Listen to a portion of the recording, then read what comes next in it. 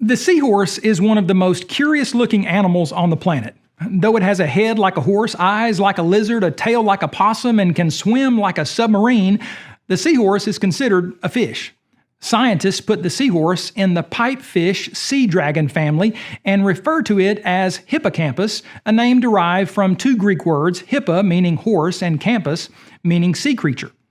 Most fish swim horizontally by moving their bodies back and forth from side to side, somewhat like a snake wriggles. Seahorses, on the other hand, are upright and swim vertically like a submarine that can go up and down. A seahorse has one fin on its back and one on each side of its neck that help to propel it. But what helps maintain its balance as it goes up and down in the water is the gas within its swim bladder. Like a well-designed submarine that manipulates gas in order to submerge and resurface while remaining parallel to the water, the seahorse can alternate the amount of gas in its bladder to do the same.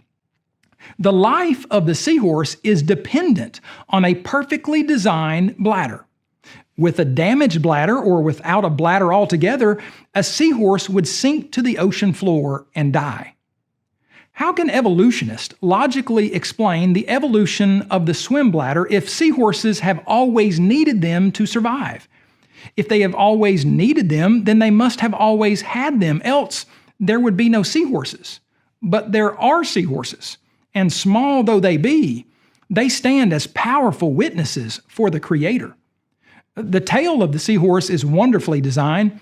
As with the possum and certain monkeys, God gave the seahorse a prehensile tail, which can wrap around and hold things. Like seahorses use their tails to wrap around seaweed and anchor themselves so that fast-moving water currents do not carry the rather slow-moving seahorses far away from their homes. We all know that female dogs have puppies. Female cats have kittens. Women, not men, naturally become pregnant and carry and deliver babies. With seahorses, however, things are a little or a lot different. Seahorses are the only known animals in which the males actually get pregnant, carry the babies, and give birth. God designed the male seahorse with a special kangaroo-like pouch near its belly. At just the right time during the courtship, the female seahorse deposits hundreds of eggs into the pouch of the male where he fertilizes them.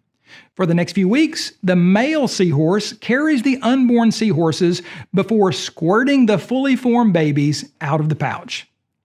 If nothing like this process is known in the animal kingdom, why would anyone think that evolution can logically explain it? How do undirected time and chance stumble across a different and better way for a particular kind of fish to have babies? How can purely naturalistic evolutionary theory adequately explain how the first male seahorse became anatomically and physiologically capable of getting pregnant, carrying babies, and giving birth? Suffice it to say, seahorses are as baffling to the theory of evolution as duck-billed platypuses are. The unusual seahorse cries out for a creative creator who cannot be contained in the naturalistic box of evolution. As the patriarch Job asked, "Who does not know that the hand of the Lord has done this, and whose hand is the life of every living thing? Ask the beast, and they will teach you, and the fish of the sea will explain to you." If you'd like to learn more about God and His amazing creation, be sure to visit us at apologeticspress.org.